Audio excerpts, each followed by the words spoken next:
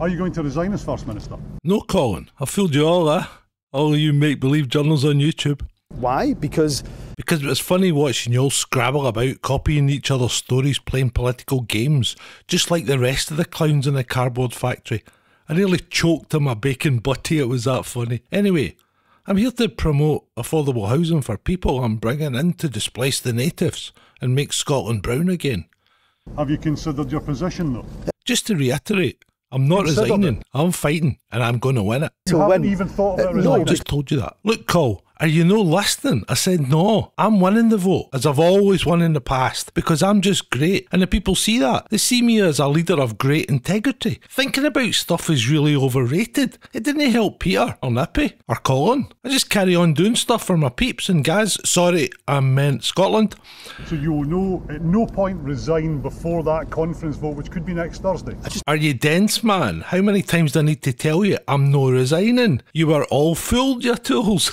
Buds will be fighting it. I'll fight it. I'll win it out the park.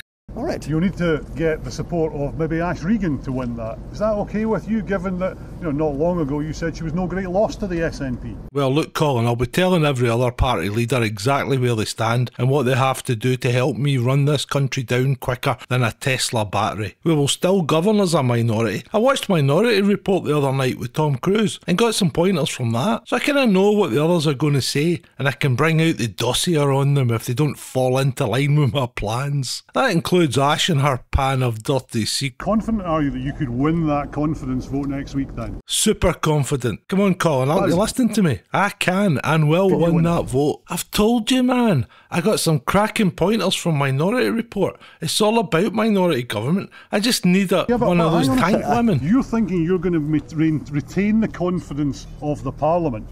At the moment, you seem to be struggling to retain the confidence of your own party, your own cabinet even. That's not true at all, Colin, and quite hurtful of you to say that.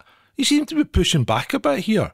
You want to keep this job, you ginger tosser. Talking of hurt, did you see Dwarf Harvey's face? That Canadian bint of the ginger boy greeting on TV.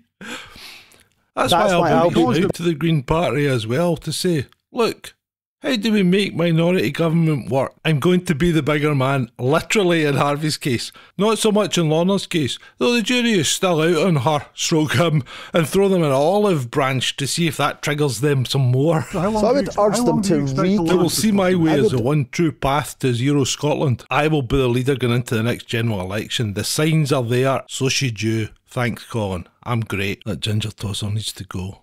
What a pest.